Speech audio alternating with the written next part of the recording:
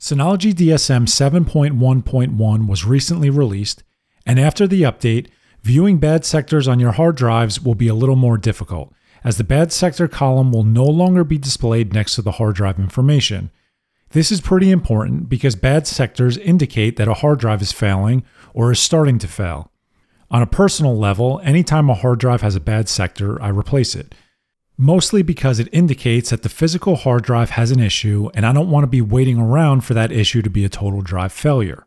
Now, that's not to say that everyone does that, and this video isn't here to say that you should do that. However, we're going to look at how to set up smart tests on your hard drives so that they're performed regularly. Then we're going to look at notifications to ensure that you're notified if any of your hard drives do have bad sectors.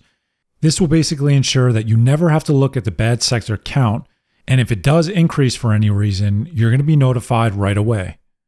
Now, if you open up the storage manager and you select HDD/SSD, you're going to see inside of the test scheduler that an auto smart test runs. And what this does is it's a quick test that will automatically scan your hard drives on a weekly basis.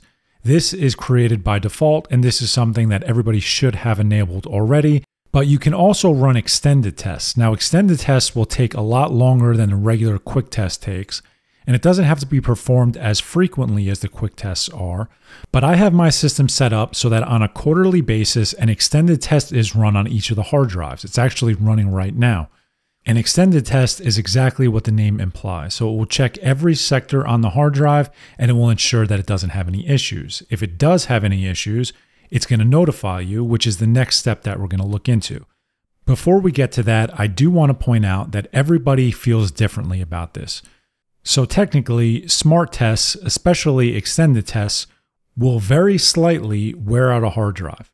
Now, to me, the benefit outweighs the risk, meaning that I run them on a quarterly basis, and I'm not too worried about the overall wear that the hard drive receives, because the information that I'm getting from it is significantly more important to me.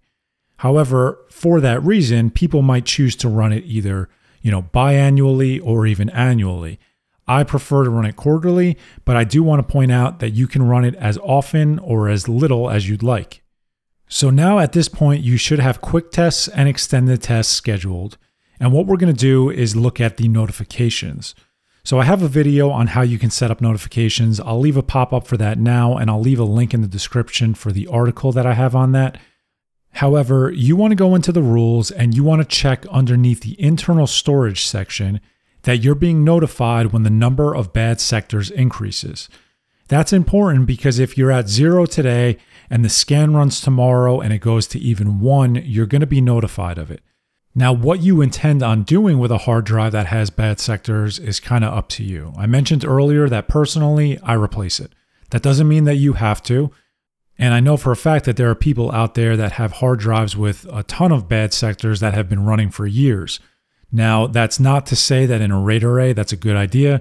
And I'm being clear that whenever I see that, I replace the drive. But it is up to you. The important part is that you're notified of it, so you're at least aware of it. So I'm hoping that this video helped you guys out. If it did, please give it a thumbs up. If you have any questions, feel free to leave them in the comments. And if you like this type of content, please consider subscribing to the channel. Thanks, guys.